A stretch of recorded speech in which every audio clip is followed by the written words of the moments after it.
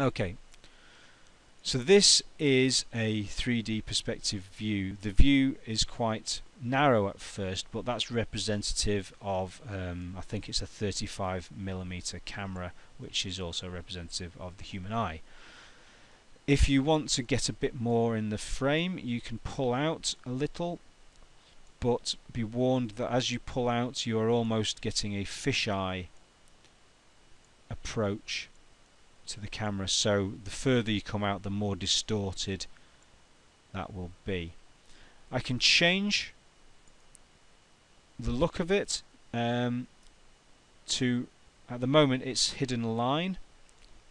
If I change it to realistic, it should take a second to have a think about it, and then I get the rendered finish. So that was in here, visual styles. Now be warned, ray trace, that's new to 2013. If you're working on anything less than a supercomputer, I wouldn't have that on. What that is looking at every reflection, every shadow, every light, and trying to work it out live. So the best I tend to leave it on is realistic view. Okay, so camera views, that has just appeared now under here as a 3D view 1.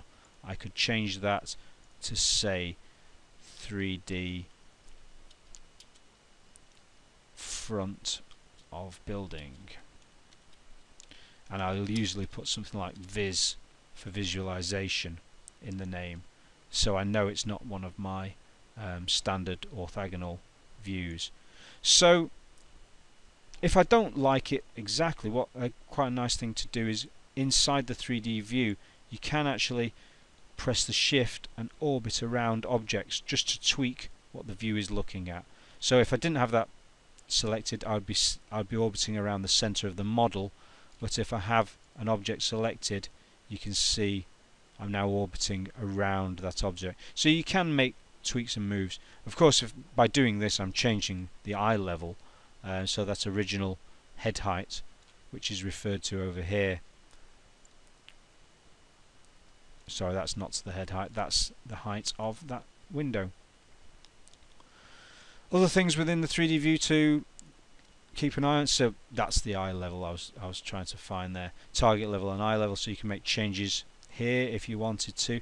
Say I wanted it at 5 meters, I can jump up there.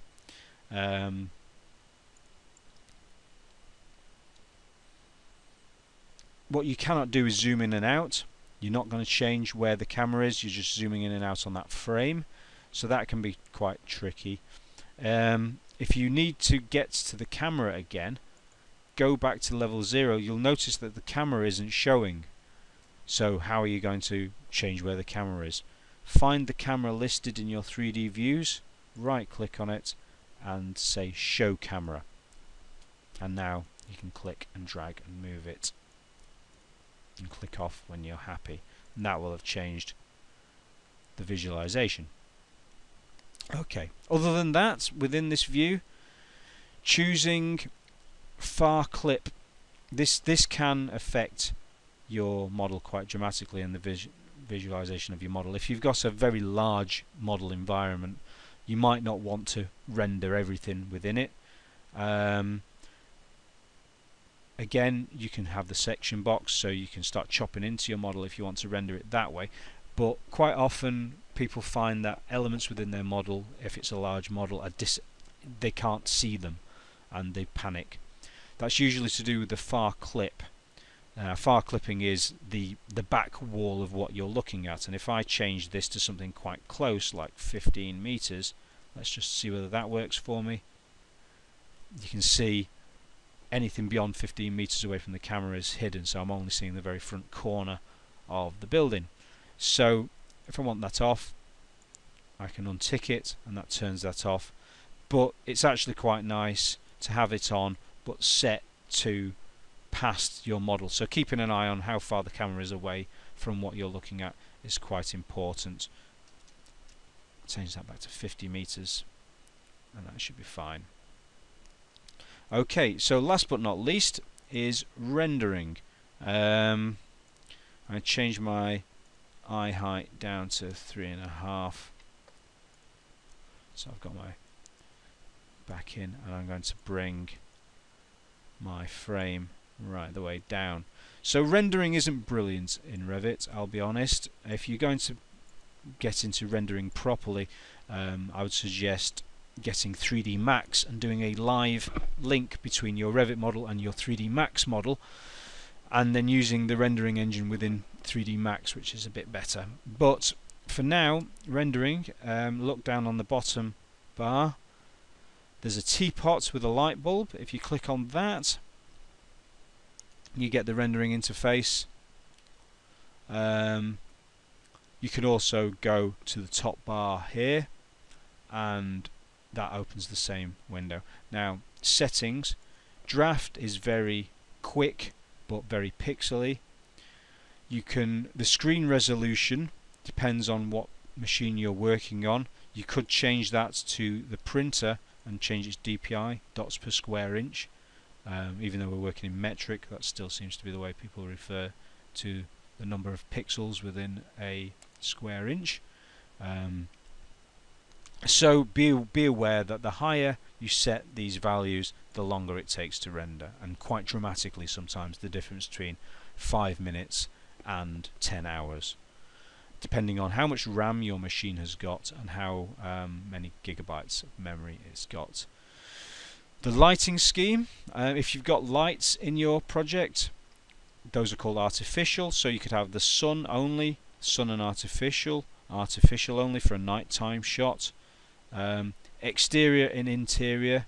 The interior ones, they add a few more photons and make it a little bit brighter and change some of the characteristics of the view, just to make it so it's refining it a little bit. But the point is, if you have lights in your model and you turn them on in the render engine has to think about those lights and how those photons are bouncing around your model, so it again takes longer. Sun settings, you can change where the shadows are coming from.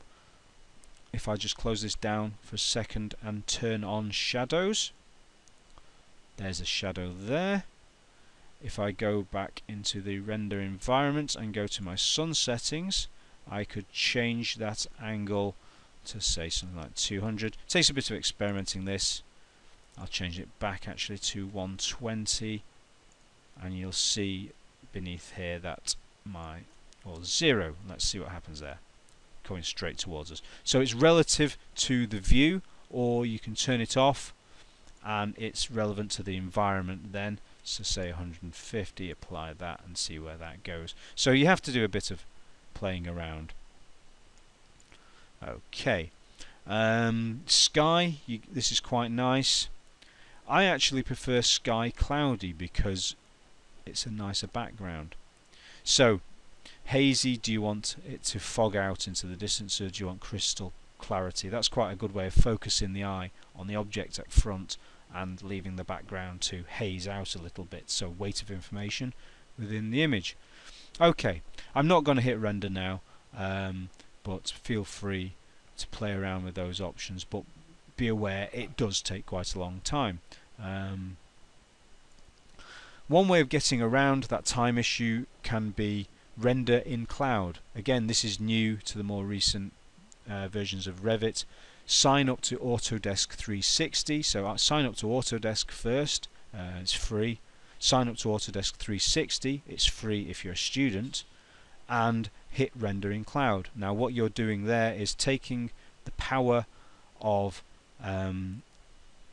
the render away from your hard drive and away from your graphics card, essentially sending the information online to Autodesk, who then render it in one of their server farms and then email you back a JPEG of the rendering about 5 minutes later. It's absolutely fantastic.